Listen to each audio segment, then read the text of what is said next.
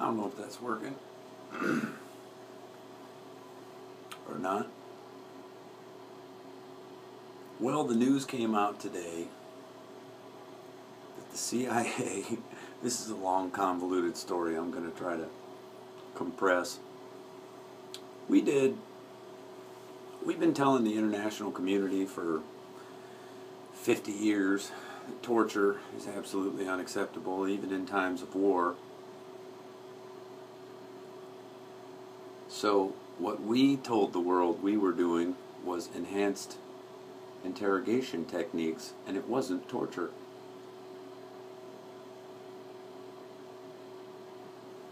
So the world didn't really believe us, but they said, well, all right, we're going to have to trust. Well, the declassified report's been analyzed, and it turns out we tortured. Enhanced interrogation techniques means torture, because we have the graphic details now about what they actually did. CIA chiefs and everybody are pointing the finger at everybody else. The Democrats, Obama, trying to divert attention. And nobody's going to pay a price. But here's the problem with it. It doesn't matter. People are debating this idea of whether or not it was effective. I mean, everybody that analyzed the report said it's not.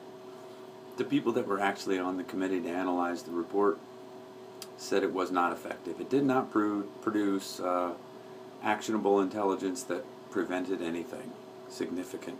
And in fact, the other techniques, the non-torture techniques, were more effective.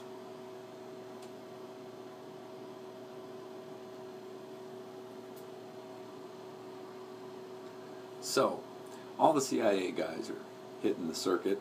These ex-CIA chiefs and Cheney and everybody are issuing their statements saying they completely disagree with the report. Well, surprise, surprise, it calls them war criminals. I mean, do you expect them to do anything else but disagree with that report? I'm just astonished. And it's almost like the news is covering the royal family and really silly stories and giving very little coverage to this, except PBS. PBS actually has done some pretty good interviews on it, I thought. Nancy Woodruff did a really nice job kind of pinning down this one CIA guy.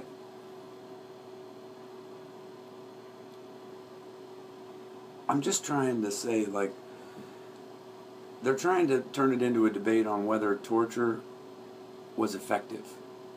First of all, it wasn't. Second of all, it doesn't matter. It's torture. We don't do that. The United States has chased down other world leaders for doing the same stuff. And we've dragged them into international court, claiming that they're war criminals. And then we go do the same shit.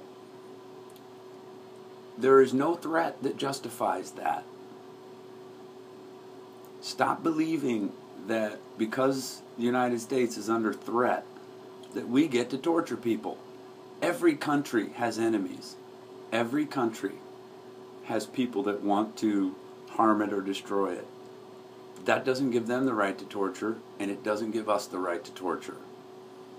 It doesn't matter whether it's effective.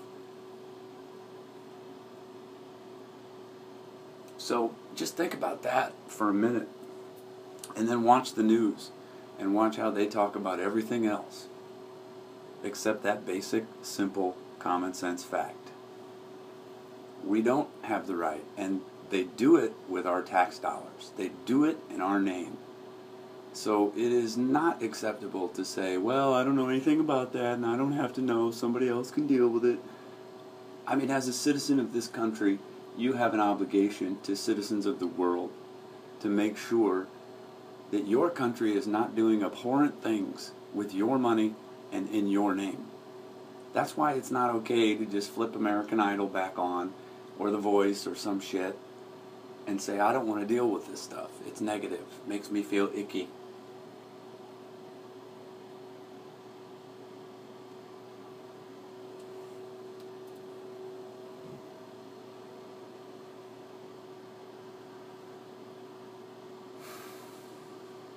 Torture's torture.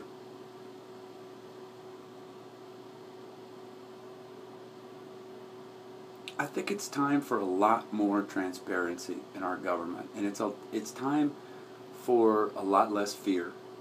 Stop believing that the terrorists are at our doorsteps about to kill all our freedoms and steal everything we love. That is a charade. That's, people that are afraid are very obedient. They don't question much. Well, as long as you keep us safe. Don't be that. We need a mass awakening. We need a lot of people to start scratching beneath the surface, reading between the lines. Don't believe the mass media. Get off of it. It is like, man, I think there seems to be a lot of forces at work that want to keep you passive. Keep all of us passive while all this stuff is going on. And it doesn't change until enough people care about it to want to change it. There's no political will.